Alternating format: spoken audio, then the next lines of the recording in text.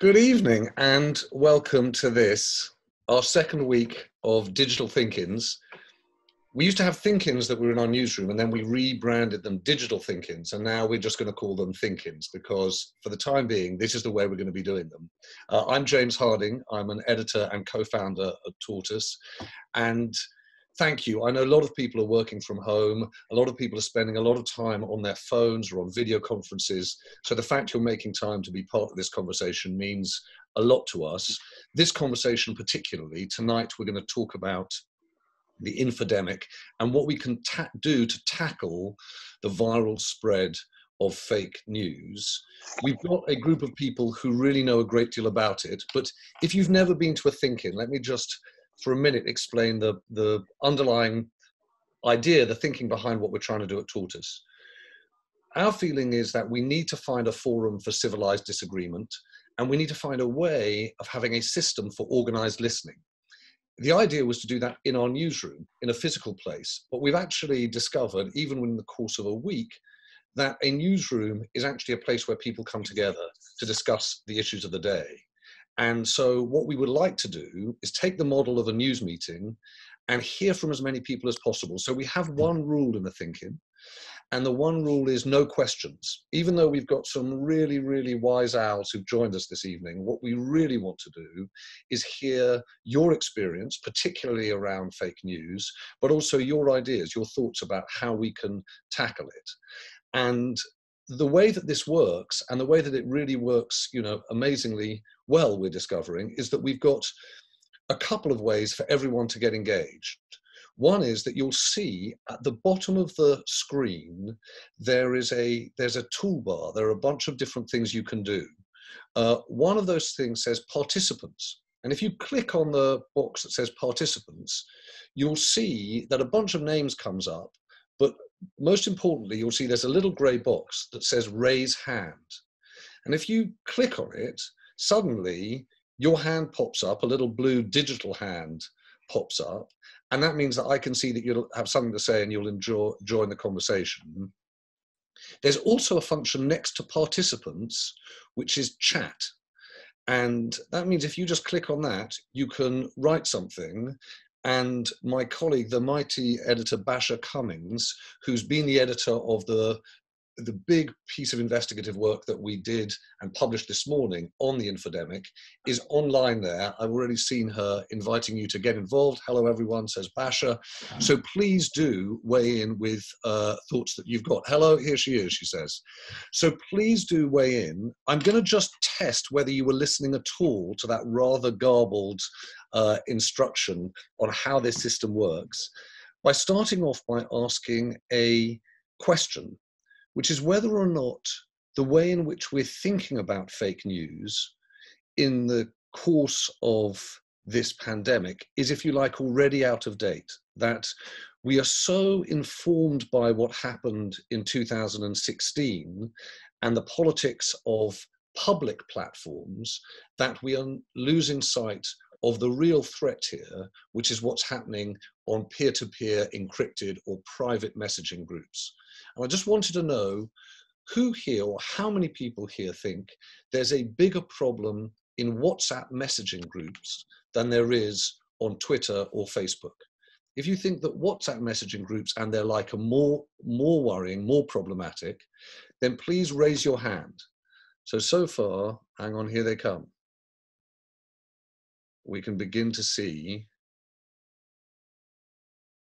how many people have we got there. That is a lot of people.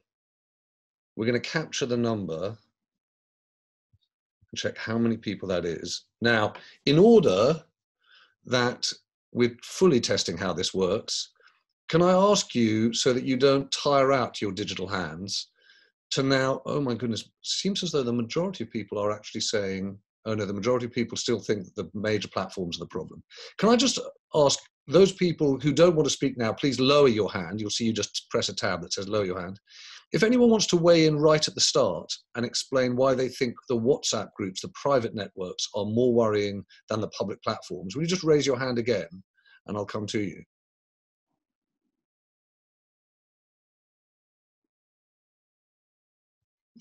Very good. Can I I'm going to, if I may, just for the very reason you're right at the top of the list here.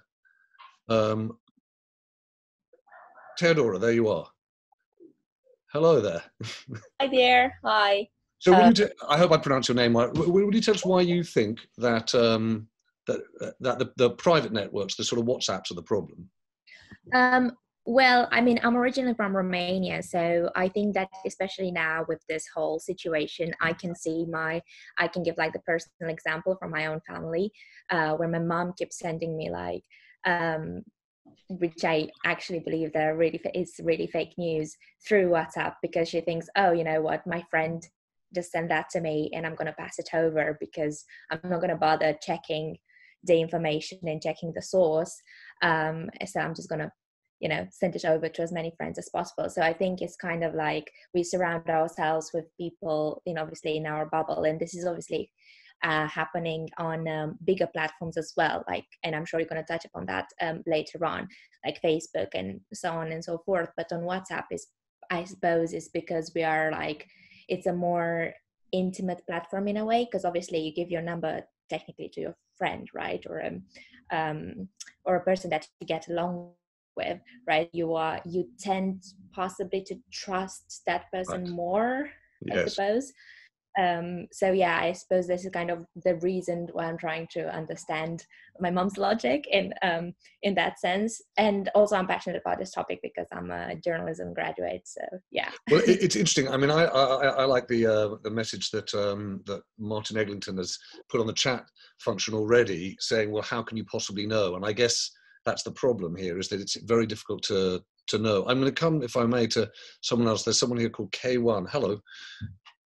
Okay, I'm sorry, I'm just coming at you. Tell us, you're more concerned about these private messaging groups than the big social media platforms? Indeed. And I think just to build on the previous speaker, I think for me, it's one, the level of intimacy, which I think, like she rightly pointed out, you're talking about your core circle, you talk about your family, you talk about your friends.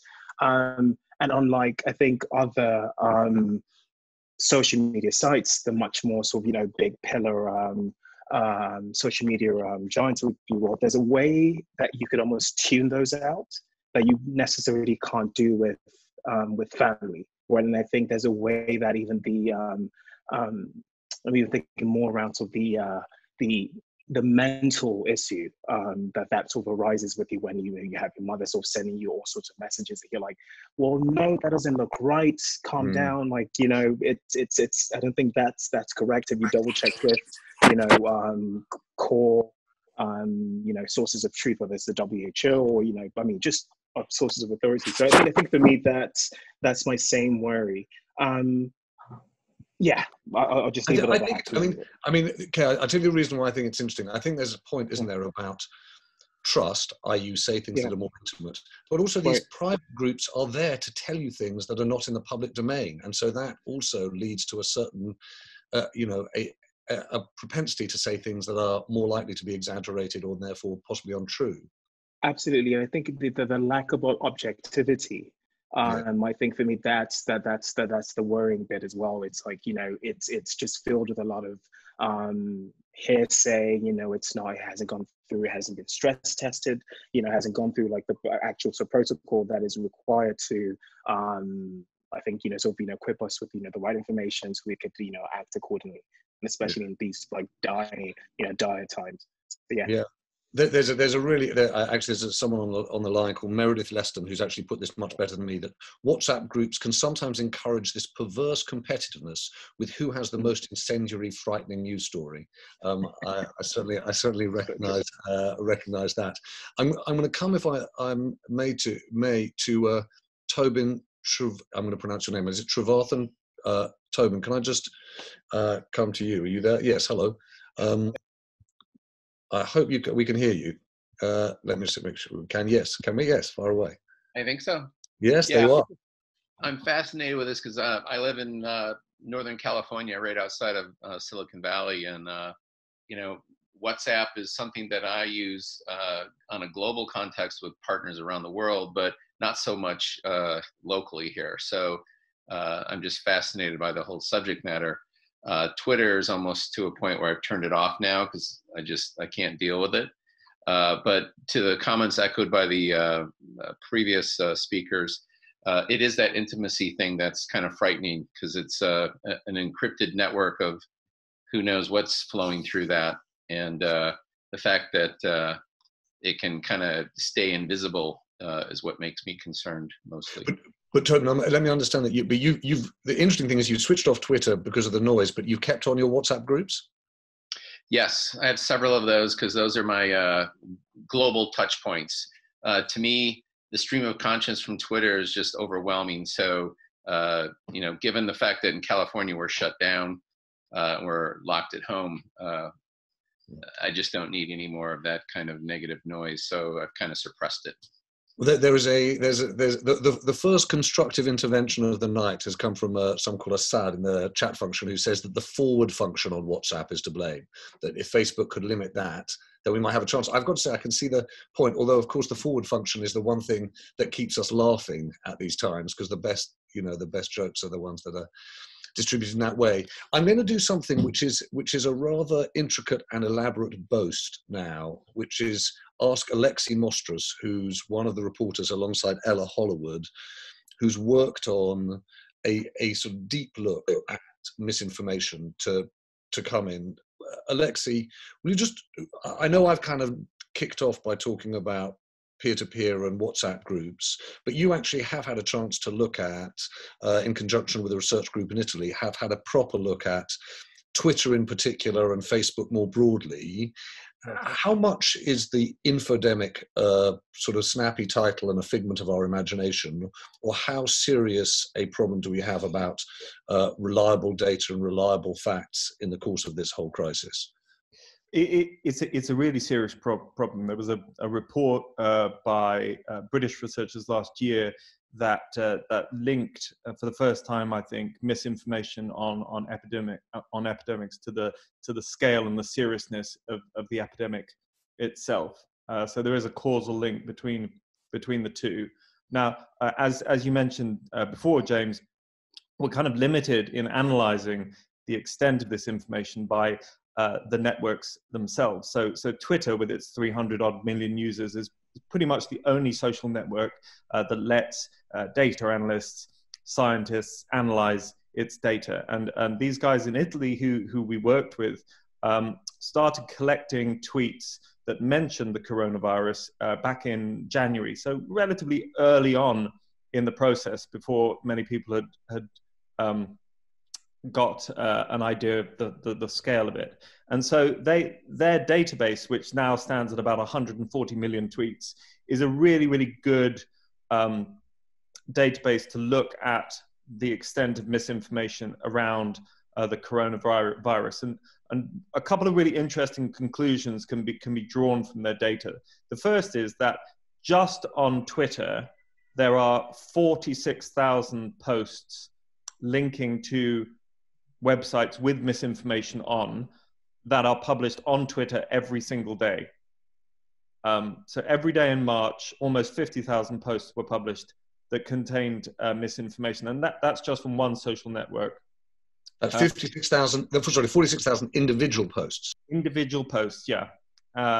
And about 40% of those posts came from bots or accounts that weren't controlled by humans. And we're just starting to dig into this data right now. So in the coming weeks, I think we'll be able to say a little bit more about where those bots come from, whether there was any concerted efforts to propagate misinformation. But it's like you've gone to the Arctic Circle on an expedition and can see the top of the iceberg, because there's a huge amount underneath the surface that we can't see because platforms like YouTube, which is owned by Google, and Facebook, which owns WhatsApp, just don't let data analysts and scientists scrape the data to the same extent that Twitter does. So even before you get to encrypted platforms like WhatsApp, which are kind of the worst of them all in terms of monitoring, platforms where you can monitor in real time, like Facebook, don't allow you to properly scrape the information, which allows you to get a full sense of the problem. So I think part of the part of the pressure is going to come on technology companies to say, in this case, that COVID-19 is so serious that they can't just ameliorate the problem using techniques that they've put in place before, that there is an argument for saying, okay, let third parties have access to their databases to actually work out what kind of misinformation problem we're dealing with. I'm going to try and pick up on a few things, but for the elaborate boast is saying, do read Alexia and Ella's piece because it's really very good. There's a long post in the chat lines which I want to come back to, and Emma Hartley, I don't know whether or not you joined right at the beginning, so may not know how to raise your blue digital hand, but just for people who did join a little later, on the bottom, there's a toolbar at the bottom of the screen. It says participants. If you click on it, you'll see there are a couple of gray boxes at the bottom of the list of names. One of them says raise hand. So if you do that, that'll pop up and I'll come to you. Otherwise, I'll try and find you because if people see in the chat function, she's done it immediately. Emma, I'm going to come to you in one moment, but before I do that, I just wanted to pick up a point that's sort of raised by Andrew Sebke. I hope I pronounced your name right, Andrew, which is, it's all very well to say, let's stop doing the things that are difficult.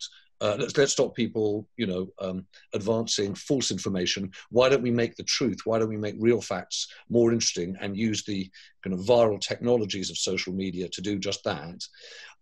Will Moy from Full Fact is here and spends his every waking hour trying to disseminate facts and make sure that things that are untruths and lies are exposed for being just that. Where are you, Will? There you are. So Will, can you just take on Andrew's point? Is it just much more difficult to make the truth go viral than it is to make things that are untrue or at least very exaggerated light up the web? No, not necessarily, but often. There's no special quality of the truth that makes it easier to share, and very often it's easier to make up false things that are fun and compelling and rewarded by clicks or votes or money, depending on what your priorities are. In a world with more information than ever, it has become harder than ever to know what to trust. And we know that there are people out there trying to exploit that for political or financial gain. And we also know at the moment, lots of people are sharing information that hurts other people without necessarily wanting to hurt other people, but because they aren't aware that what they're sharing is false. And we're seeing that in Full Fact in all kinds of places. It's not just online. The Daily Express ran a story that the coronavirus was modified to target humans, that we had to get them to correct, based in the loosest possible sense on a misreading of a piece of research. There is a danger here of saying that we are trying to tackle false information online. And listening to some of the comments we've already heard, you would think that everybody would just agree, every good, sensible person would agree that we should be able to surveil every conversation everybody is having, work out whether it's true or not, and intervene. And that's a terrifying idea. Yes. It is absolutely true that bad information ruins lives. And it's never been clearer than in the last couple of weeks. Giving people good information can save lives, and that's what Full Fact is working all the time to do. We would never suggest that the response should be that every conversation is looked at by some kind of authority and interventions come into that. Ever since communications technologies expanded, whether it was writing, which Socrates complained about, or the printing press, which Parliament licensed, right up to modern licensing of broadcasting, somebody has said, oh my goodness, people will use this to spread all this false information and the world will end. Well, where we need to focus the conversation, I think, is on reducing the harm that bad information does. And that's where Full Fact tries to put the focus of our work. So we're working with government at the moment. We're fact-checking the government too, and they've made some false claims, for example, about the amount of testing that's going on. But we're also working with the government, we're working with the internet companies to identify the kind of harmful content we're seeing and work out what are effective responses to that. And Will, can you just do, Will, sorry. Yeah. I'm just going to interrupt you for 1 second. Can you just give us some context? Because you do this for a living, and obviously there are these spikes in misinformation, disinformation that we've kind of grown accustomed to around elections and around certain areas of politics, and I suppose certain kinds of scams. What's difficult is to get some context for what we're seeing now around coronavirus and whether or not this is essentially something that is of a type with the kinds of fake news that you've got used to on social media, on the internet, or whether something particular is happening now around the pandemic. In my opinion, some of my colleagues are on this call. I'd be fascinated if they had a different take. It's actually remarkably predictable what we're seeing. We're seeing false claims about what the health effects are and how to protect yourself. False claims like gargling salt water can protect you from the virus. This is not true. We're seeing false claims about the origin and how various people might have conspired to hide their knowledge of this virus. We're seeing false claims about what governments are doing in response to it. This is exactly the kind of variance of false, harmful information we often see. So, for example, one very predictable thing was people linking the virus with 5G. Now, if you monitor online conversations as much as we do, you wouldn't be surprised to see that kind of false information being circulated. Another very predictable thing, sadly, were claims that the Rothschilds, famous Jewish family, had a patent on vaccine for the virus, and that they in some way were able to prevent it but were choosing not to. Classic anti-Semitic tropes. I'm afraid these are, you know, human, typically human reactions to a scary situation we're seeing at large scale, because there aren't many conversations which are truly global conversations, and this is one of them. Actually, the patterns of the things people are worried about are the very basic human things we are used to human beings worrying about. That's really, Will, that's really interesting. I'm going to try and find in a minute your colleague, Claire Milne, who I think's joined us, who's actually been trying to debunk some of the specific false claims around coronavirus and C19, exactly as you say. I seem to have lost Emma Hartley, but I am going to, if I may, come to some of the other people who are here. Leslie Moroney is there. Hello. Leslie, I think you've got your hand up, and I hope... Oh, did you not? Sorry, technical. I was just trying to discover how to do it. Well, that's good. It's very, very good to do this. It's apparently very, very good. You know, it's a form of dancing and exercise that we can take. Well, I'm glad that your digital hand had a stretch. I've now got it, and I'll use it appropriately in the okay, very good. I'm going to. Well, then it's nice to speak to you. Very nice to see you. Thank you. There's Brittany Kaiser is here and on the line, and I'd like to, if I can, come to you, Brittany, because many people will recognise you from I don't know what it's called, but they're basically Great Hack. Global fame. No, I know it's called The Great Hack, but I was actually going to say global fame must be one of those weird things where you've spent your life not being in the spotlight, and then actually I imagine everywhere you go people say, isn't that the one I saw her in that movie, The Great Hack? Yes. But Brittany, can you give us some sense, because obviously, you know, you worked, you know, for some time thinking about information, the responsible use of information, the irresponsible use of information, information to manipulate. Absolutely. When you stand back and you look now at what's happening, what do you make of Will Moy's point that actually what's happening around C19 is quite predictable? I would say it's very predictable, and I'm seeing a lot of the same fake news patterns as we saw from the beginning of this election cycle and back in 2016.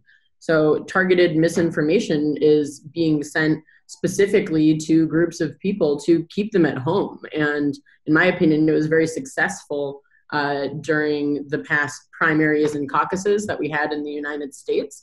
And I'm very glad that there were at least decisions to move up some of the primaries and caucuses to the end of May and the end of June, because right now so many people are afraid to go out and therefore they're not voting. I mean, we're seeing very low turnout from the time that coronavirus started becoming a big problem. And there were still elections going on. Hardly anybody was showing up, and they were definitely afraid to stand in line for hours or enter into a crowded building.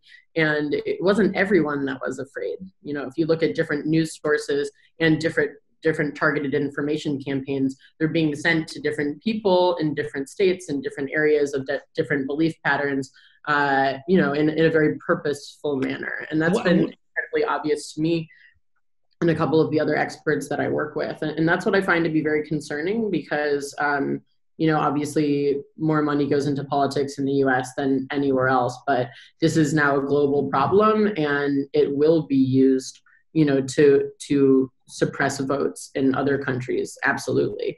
There will be some people where it will be difficult for them to figure out how to vote from home or vote remotely if they've never done that before. We've seen such massive problems with the first caucuses and primaries that were using digital voting that a lot of people are not going to trust that. So the amount of individuals that we're going to see not participating in politics because they are afraid of contracting coronavirus for leaving their homes, and they're not sure of how to vote absentee or vote digitally, it is a huge issue. I mean, luckily in the United States, we've tested blockchain voting in 5 different states already. So at least there's some innovation happening in this sector. But I think the targeted misinformation and fake news campaigns in certain areas are going to completely change what the outcome of many elections would look like. Can I, Brittany, going back to the point that we started the conversation around WhatsApp, it was striking to me that when the film about you and about Facebook and Cambridge Analytica came out, actually it almost coincided with the arguments that were beginning to take hold in Brazil about manipulation of WhatsApp groups. And so we were talking about public platforms while they were talking about these private groups. I imagine that one of the issues in the US democracy in this election year is it's very, very hard to measure how those private groups, the WhatsApp groups, are being used. Are there any people who are doing any good work on that front? I know WhatsApp doesn't have quite the same penetration in the US as it does, you know, in Europe or in South America, but is there anyone who's doing work on that front? There definitely is, but unfortunately it's quite difficult. The only organization that has access to all of WhatsApp's data is Facebook. Right. And I'm not going to say that they're doing very much good work. They could be spending a lot more money investing into policing disinformation on WhatsApp. And I'm not really seeing the moves that I hoped to see in order to think that we're going to be safer later this year in our election or anywhere else. And it definitely concerns me a lot more in other countries than the US, where WhatsApp really is a utility in many ways. When I lived in Mexico in 2017, most phones give you free use of WhatsApp, even if you don't have any credit on your phone for texting or for internet usage. So it really is installed like a utility in very many countries. And I'm especially concerned about the amount of influence that advertisers and political advertising has within the Facebook ecosystem, and that Mark Zuckerberg has weakened the encryption on WhatsApp in order to pull more data from WhatsApp to target people on his other platforms. So I think it's not just within WhatsApp that's the problem, but it's the fact that WhatsApp is part of the Instagram and Facebook infrastructure, and that they now share databases and data sources, which is one of the main reasons why in the United States a lot of legislators and activists are working to try to re-separate those companies, because WhatsApp has now been the main. Oh, am I the only one who's just lost Brittany, or have we all lost Brittany? We've all, okay. So it sounds like Well, hopefully Brittany will come back and join us in a moment. But it means there's so many hands up. I can come to some of those. Emma Hartley, I said I would come to you. Emma, you mentioned something really. Hello. You mentioned something really interesting about. I don't know whether people saw it in the chat. Would you just explain about WhatsApp groups and the idea that these community groups are going to be a great thing, and then possibly not? Yeah. Can you hear me? Yeah, I hear you very well. Great. Something a bit peculiar happened to me last night. I've got to say, I'm not a great aficionado of WhatsApp. It might be something to do with my demographic, but my experience of it until now has been really just family groups, to be honest. And then over the last week, I've been invited to join this this group in my local street. Which is great because I'm here in the house on my own and I'm a little bit worried about getting ill, and it's nice to think that you're not going to be stuck on your own with no means of getting any food if you do come down sick. So I was really pleased to be invited to join this group. And last night, I don't know whether it was cabin fever on my part or what really, but I started looking into the links that had been sent to me by the person who started this group. I just followed them as far as they would go. And what I found was that most of them actually led back to sites that were to do with trans activism, which is an interesting thing that I've been thinking about a lot over the last week because of what's happened to Suzanne Moore at The Guardian. Which was, I don't know about the rest of you, but to me it was quite surprising. And it sort of made me think about trans activists in a new way. So to find that all of these links led back to people who were quite involved in that aspect of politics in this country just gave me pause for thought. Now, I'm not saying, because I had a very lovely conversation today with one of the people who started this group, who seems very genuine, very nice, but she isn't the person who posted these links. And they said that there are 1,500 similar groups that have been rolled out across the country. And I was just thinking that actually, I mean, there is a huge demand for this at the moment, yes. You know, and it's quite a force in its own way. And although I can't see that they're going to be using this for a political purpose in the short term, if it works and it's very successful, this particular network will certainly be able to claim a huge victory at the end for trans activism. Isn't the issue? I mean, isn't the issue? Because I haven't seen the posts and don't really know the context. The thing that strikes me about this that's really difficult is that if you post something on a public platform, at least I can see who you are, assuming you don't take anonymity or use a bot, but I can see who you are and then go to the platform and seek to hold the platform accountable for the publication of that view or asserted fact. Within the confines of these groups, the WhatsApps, etc., it's impossible to do that, and it's impossible really to ask your peers to police the conversation. So I think you point to something that is really quite systemic, which is how do you make sure that the truth or opinions are fairly handled, accurately handled within these communities? And I don't have an answer for it. I just know that it's there. Well, to be honest, the thing that I'm concerned about with this is the longer term implications of it, because although, I mean, I'm on quite good terms with many of my neighbours anyway, but it's really interesting to have been introduced to a whole bunch of new ones as a result of this group. And I credit the people who've done that, because it's a great thing to have done under the present circumstances. It's a really important thing to have done. And I can see that, once you start multiplying that by, 1,500, that's an awful lot of kudos that is going to be applied to a political cause, which I feel very equivocal about because of what's recently happened to Suzanne Moore. Okay, I think that's really interesting. And Emma, thank you. I'm going to come to some of the other people who got their hands up. I'm hoping, is Amy Ansari there? Is that there? There you are, Amy Ansari, against that wonderful yellow wall. How great. It's really bright and lively. Amy, I know that we've got very local just talking to Emma, but one of the things that we're trying to understand, and I suppose, Translators Without Borders, your organisation, if I understand, will help us get a sense of this, is that I'm imagining that the truth and the exaggeration or distortions of the truth differs greatly country by country, community by community. Is that right, or is that just a guess? I'm not sure the truth does. The distortion of the truth certainly does differ. I mean, if there's truth, differs quite a lot between languages. We are Translators Without Borders right now is doing quite a lot of media monitoring around coronavirus, but we've done media monitoring around all kinds of different, mostly crises. This has been very, very interesting for us because, for example, in Tagalog right now, one of the trending topics is that boiled garlic water will cure coronavirus. But in simplified Chinese, for example, smelling onions and putting them near your bed will cure coronavirus.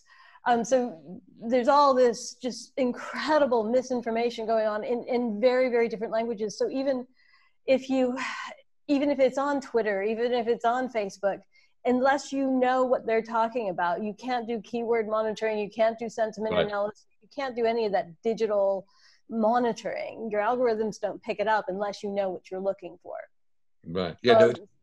The how do you? biggest problem is that if you're not monitoring in those languages, you just look at like what happened in Myanmar. Facebook didn't have enough Burmese translators, and all of this terrible information that was essentially inciting people to attack the Rohingya was happening in Burmese, but nobody could read it except the Burmese. There is, I think, a very important point here that you make, Amy, and my friend and former colleague Ravin Samput makes this point about how within Indian communities, the turmeric will fix everything WhatsApp message is doing the rounds, but not necessarily in others, and why that means that in a lot of shops turmeric's run out.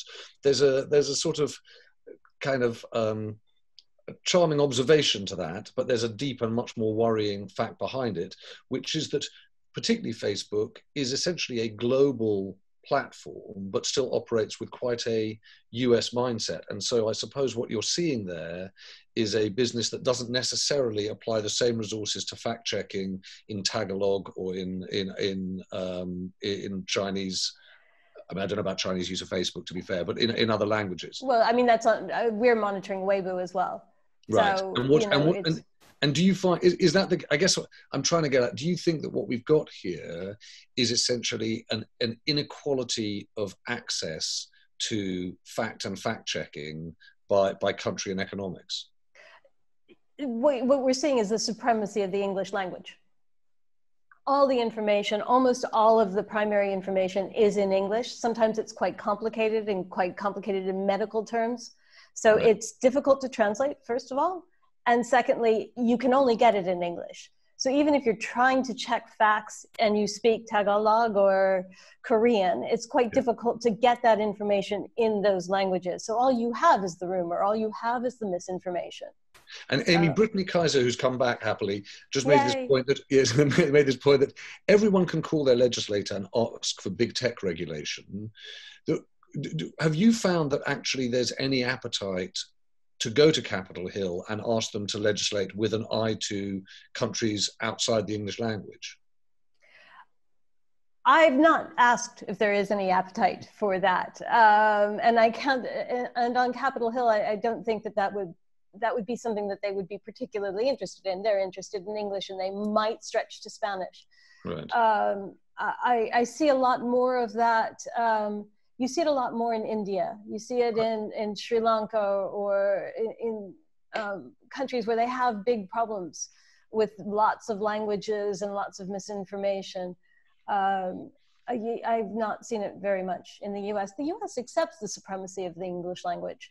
Yeah. Amy, I'm going to go, if I may, to Angelo Carusone. I hope, Angelo, I'm pronouncing your name right. But Angelo, I know that some of the work you're doing is actually about trying to tackle this. And we did build this as an attempt to say, okay, what are the progressive answers that might end up with better outcomes?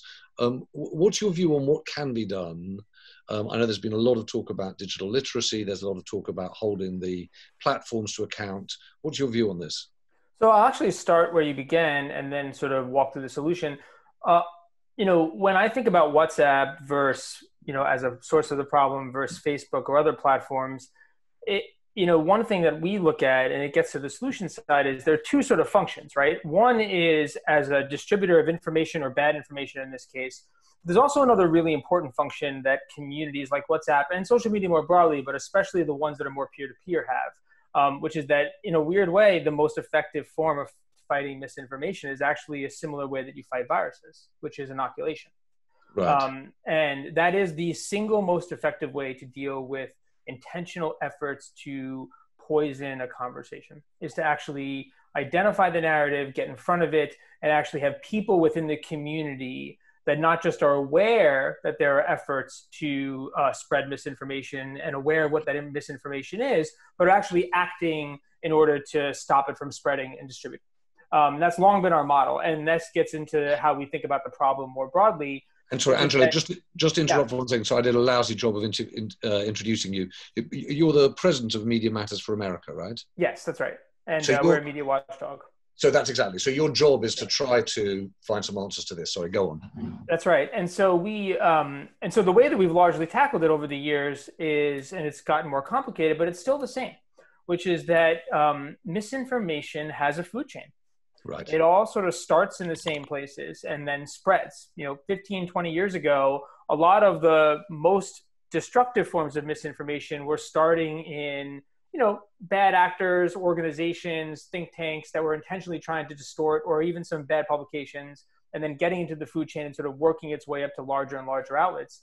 What we found in 2016 was that a lot of the stuff that became fake news, the kernels that built up those false stories that were then masquerading as real news under articles and from headlines in places that sounded authentic, was actually starting on these online message board communities like 4chan right. and 8chan. They were building the ingredients or the clues or the pieces of evidence. They would go to Craigslist, make up an ad, take the screenshot, then post it to 4chan as like the evidence that George Soros was hiring protesters. And so all that's to say, when you sort of start from that perspective, whether it's misinformation on WhatsApp or on Facebook or distributing on Twitter, it is oftentimes rehashing or regurgitation of very similar and consistent narratives or the same piece of misinformation. Maybe there'll be slight variations. So, a good example of this, and then I'll sort of stop, is in the UK a few years ago, in London in particular, MMR vaccination rates dropped by a very dramatic perspective, really fast. And it was seemingly strange, right? It's like, they knew that there were bots that were amplifying a bunch of disinformation around vaccines. But one of the missing pieces of that was, because there's always been sort of misinformation as what happened at the beginning of the food chain. And when we went back and did an analysis, what we found was that in a lot of the Facebook communities, parenting websites, family websites, health websites, there was this sudden surge of anecdotes or personal stories about I gave my kid a vaccine or one of my family members had a vaccine. And all of those anecdotes sort of poisoning the well at the bottom of the food chain meant that a whole bunch of bad actors on the bottom at the back end of the spectrum using bots and artificial amplification had a larger pool of stories to pull from. And what we found is a lot of those stories were not from real people. They were from sock puppet accounts, fake accounts that were designed to poison the well from the beginning. And this gets into the solutions, because when you start to think about it from the perspective of, okay, a lot of these things are going to incubate in different communities, different places, and then they're going to be regurgitated or passed back and forth. A lot of the most viral content we've seen on Facebook has actually been screenshots of WhatsApp and other private messaging conversations that are being sort of repurposed. And so once you do that, you can, just like weather patterns, you can identify the indicators. And then start to identify and articulate what the countermeasures are. In the case of images and videos, it's trackable. In other places, you can develop others. And Andrew, can I just make an obvious point there? What you seem to be describing then is that we can sometimes mistake the echo chamber for the source, and that actually the source is mostly intentional. It has a deliberate aim in one sense or another. I.e., it's not an expression of mood and misunderstanding. There are deliberate actors at the heart of this. Without a doubt. And a lot of times, and this gets into it, you know, sometimes you can identify the source of misinformation or the kind and then get ahead of it. A lot of times, though, what we found is there's you know, if you look on some of these communities, you see very consistent types of postings or really similar languages or similar articulation of how they're writing it across different message boards. Or sometimes they mess up and it's the same person posting under multiple identities across multiple boards. That means that there's an intentional effort to misinform. And in terms of solutions, there's one that's much more dynamic, that looks at the indicators and looks at the narrative and tries to track it that way. There's another, which is that a lot of the times the platforms don't hold some of these individuals accountable at all, especially for social influencers, which is that if you're a social influencer, you have perverse incentives sometimes to post the worst forms of misinformation. But Facebook or Twitter or TikTok won't take away your account if you're a 3 strikes person who keeps doing it, right? So in fact, you keep getting rewarded even though you're supposed to be getting shamed. And then I'll close with saying that, you know, one of the things about WhatsApp that I think cuts both ways too is that one, it is eroding a really important prophylactic power that it has right now to inoculate communities against misinformation. The bright side of that, though, is that it's normative, that we can change that, right? I mean, a lot of these communities don't have, you know, with these same communities that are spreading misinformation right now around coronavirus, people wouldn't go in there and post extremely racist vulgarities or other things, right? Because they wouldn't want the blowback. They understand that there would be a social cost of doing so. We haven't gotten to the place yet. I think there's a lot for media literacy, don't get me wrong, I'm not dismissing it, but sometimes it's just good old-fashioned norms, which is that we haven't gotten to the point yet where it will cost you, there will be a social cost to being somebody that distributes misinformation. You mean shame? Shame on us.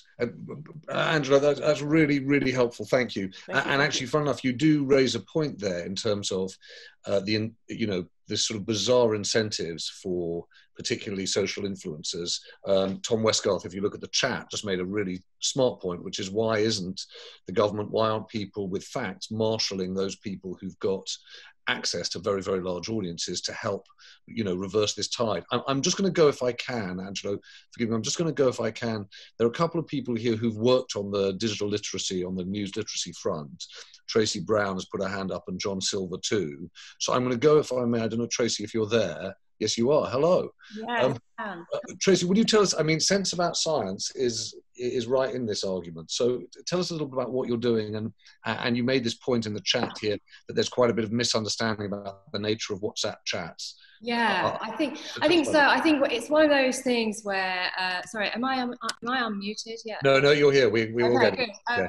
So I think it's one of those things where, I mean, it's kind of a bit along the lines of what Will was saying earlier, that what's happened is we've suddenly taken a really big interest in the online equivalent of pub chats, where people say all sorts of nonsense and self-elect as an authority on all sorts of things, like the best qualification to have and all sorts of things like, you know, that's normal in pub chat. People elect themselves as authorities in that moment, and you're seeing a lot of that at the moment, and we're caring about it because normally we don't care a great deal about that. We know that, broadly speaking, to give you a parallel, people often share with each other all sorts of dodgy cure stuff and alternative medicine, but we know that when they're seriously ill, they go to the NHS. That's broadly how society works. Right. Yes, they talk a lot of nonsense about what to do about a rash, but largely, if it's if it's a serious thing, they seek proper authority. And there's a handful of cases where that doesn't happen and it has consequences, but by and large, that's how it works. Suddenly, it has consequences that people might not play ball with a major public health announcement, and we're really interested, therefore, in that. I think in that discussion about it, there's a few things that we're missing about the nature of, I mean, we can't get our arms around this. People are sending out recordings. You know, WhatsApp is a primary kind of platform to circulate YouTube videos, and you know, it's just something that will be very hard to track and chase and pin down, and for all sorts of civil liberties reasons we wouldn't want to. But what I think we're missing in the process of hand-wringing about that is that a number of other things are happening here. First of all, fortunately, the volume of this sort of rubbish stories is so great and so repetitive. It's really easy for people to see the themes behind it. I heard a fantastic thing last night. One of my kids played me, warning people about the fact that we're going into lockdown. Some dad's hairdresser's brother works at the Ministry of Defence, and they know, but they can't tell us yet because they have to make a giant lasagna. Right, but at that point in the whole thing, it was brilliantly done. And, you know, I've always pointed out to people the phrase, that's clickbait, mate, kind of emerged from the masses, telling each other, stop putting rubbish on my Facebook page. There are spontaneous responses to this going on, and we should, you know, look for those and elevate them and celebrate them, and not just talk about the fact that people are so willing to share rubbish. There's also a lot of sensible people out there finding clever ways of drawing these things out. And so let's first of all acknowledge that and do more to celebrate and escalate that. The other thing is, I think a lot of the material that traditionally kind of the science community and others trying to put out is too confrontational for other people to share. You know, if your Auntie Sue has just posted something that's a complete load of nonsense, it's very hard to then post on your own Facebook page something that looks like you're doing a takedown of your Auntie Sue. Right. Or in your WhatsApp family group or whatever. What you need is stuff that it's a little bit more general. So either along the lines of the humorous thing I've just mentioned, or that's just slightly general enough, a bit more declamatory about myself and my values or whatever. There's ways that we can equip this better, I think. At the moment, I think, you know, we're just... People don't feel comfortable, in terms of their own expertise to back up what they share that's supposedly a takedown, and they just don't feel comfortable doing a takedown. So we have to look at the tone of what's being shared and the implication of it, and make things that are a little bit easier for people to share. That brings me to my third point. You know, go along with the whole thing about getting ahead of the story. So what we're finding is it's good to tell people what's going to happen when we increase testing. For example, when we increase testing, it's going to suddenly look like nothing the government's doing is working.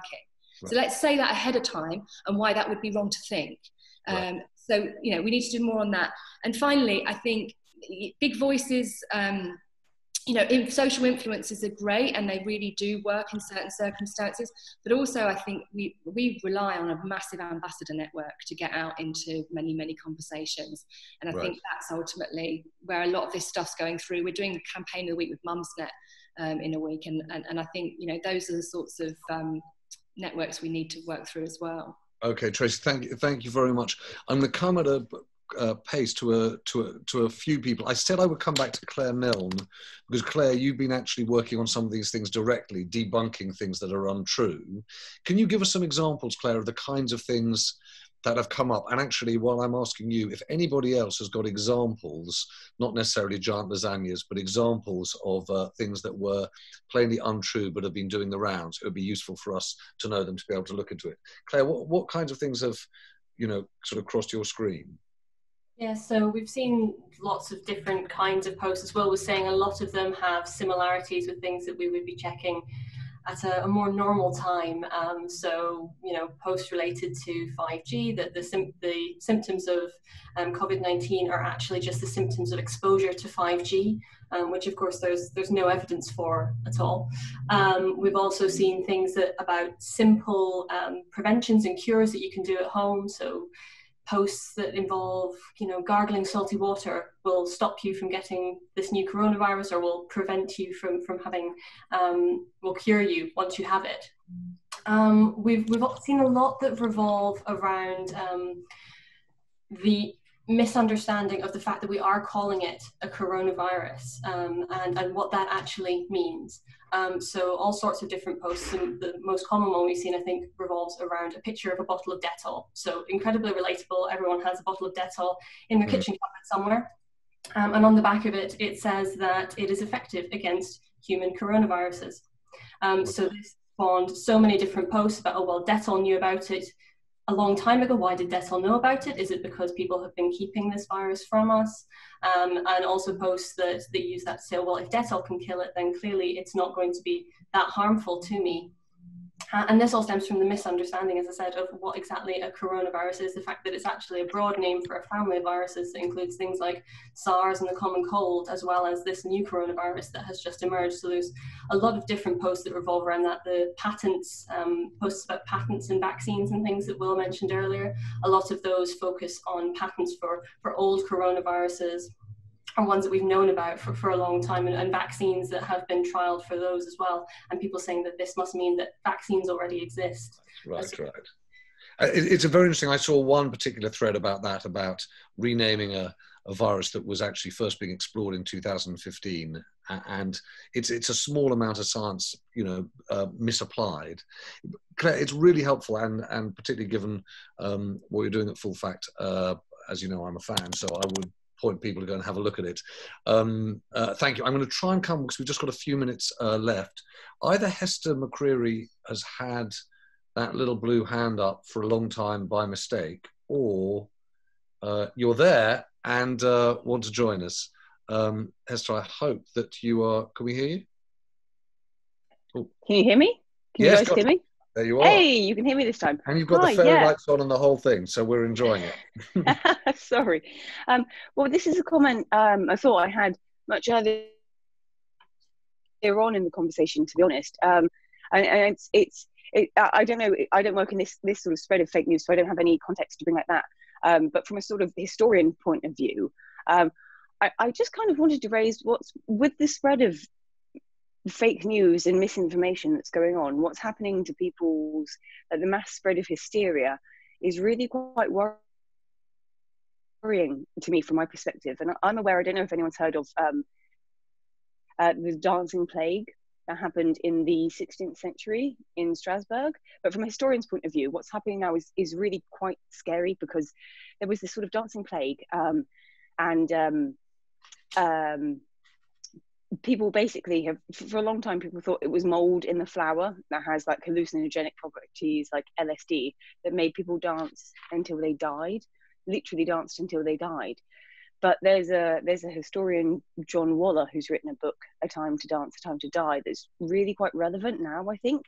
And what he thinks, it's only a theory, but what he thinks has happened is possibly not mold in the flour, it's possibly mass hysteria, because the living conditions that these peasants in Strasbourg in the 16th century were in were so very poor. There was so much nervous energy and tension in their body.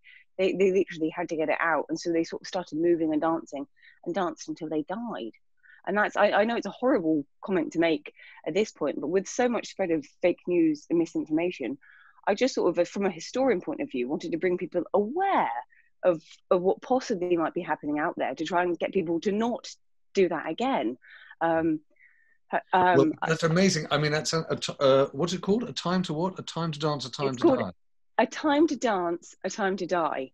But isn't it, just to be fair, just has to, if I can, just there is one argument to be made here, which is that actually those periods of history, I remember studying those periods of history, and what was amazing was the total absence of information. Right? So yes, one advantage of our times is we do have access to a level of detail in terms of information. What Imperial put out last week, it's inconceivable that would have been widely available even 25 years ago, let alone 500 years ago. So maybe there is a point as we come towards the end here to make, which is that the difference between now and 500 years ago is that was just so widespread, the total absence of reliable information.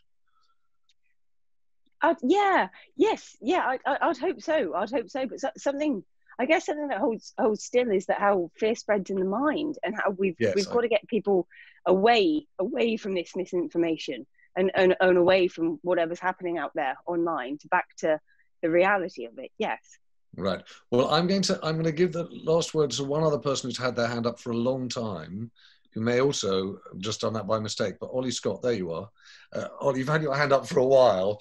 You're going to get the last word before we wrap up. I suppose the thing I'd just like to point out on all of this, and I agree with some of the things Angelo was saying earlier, that there appears to be a vacuum on accountability, as evidenced in the open auction to be more and more alarmist in media and on social media. And I wonder to the extent to which one drives the other, and vice versa. And at the same time, the skepticism and critical faculties of the general public seem to have eroded really quite alarmingly. And I wonder whether this is perhaps because we're too trusting of the delivery mechanism, e.g. the device we're reading it on, and mistakenly extending that trust to the apps and the content coming to us via the delivery mechanism. And I wonder whether the solution to this perhaps is to try and get everyone to just stand back and just take a breath and ask a question. That was all. Sorry, about our relationship with those devices or platforms. Yeah, I mean, if you think about it, so many good things come to you through your phone. The emails, your bank statement, all these sorts of things. Psychologically, the device that's in your hand is something that you trust. But at the same time, some of the apps and information that's coming to you, you are trusting the device and extending that trust mistakenly, I think, to what's on there. You rely on your device, and you come to rely, and by extension, what's on it. And there needs to be a separation of church and state, in so to speak. All right. Well, that is a suitably and wonderfully wise point to end on, Ollie. Thank you very much. We've hit 7:30, and we're going to keep to time. If you've been to a ThinkIn before, you'll know that the aim is really to do what my colleague Giles Whittell describes as industrialized intellectual property theft. We listen to lots of people, then we try and come away with ideas. And I think this evening we've come away with a good deal. I do think that actually I take a lot of solace from what Angelo was saying and from what Tracy was saying about the fact that these things, we can create new norms in these communities, particularly in places like WhatsApp. That said, I am also struck by the number of comments that said who's holding the platform operators to account, specifically, I think, around the private messaging groups, the WhatsApp and the peer-to-peer groups. I do think there's something really significant about the difference we had in the discussion between what, if you like, Tobin or Amy were talking about global trends in information, and now what Emma described as some of these very local ones. And actually, of course, there is the feed through from this pandemic into politics, new communities, and obviously in the US, a presidential election year. We're going to, as Alexi said right at the top, continue to follow what's happening in some of these data feeds and trying to make sure that we get some understanding of what's happening on the big platforms. Please do keep in touch with us about things that you're seeing in private groups. So I hope that you've got seen from the chat access to my colleague Basha Cummings, but also to me. It's easy to get hold of me. I'm james.harding@tortoisemedia.com. Please do get in touch with me as well. We'd like to follow up and keep an eye on this. This is our second week of these ThinkIns, things that we're doing remotely. We've learned some wonderful things. One is that we can get access to people on the West Coast. We did one last week where we spoke to a number of people in Shanghai and China, and the thing becomes much, much more intimate and close, except in one regard. When you get to the end of it like this, if you hold the conversation in the newsroom, you are able to sort of give yourself a round of applause for having covered so much ground quite so quickly. I'm afraid we can't do that, but what we can do is wave at each other cheerfully. So on that note, please wave cheerfully, cheerfully.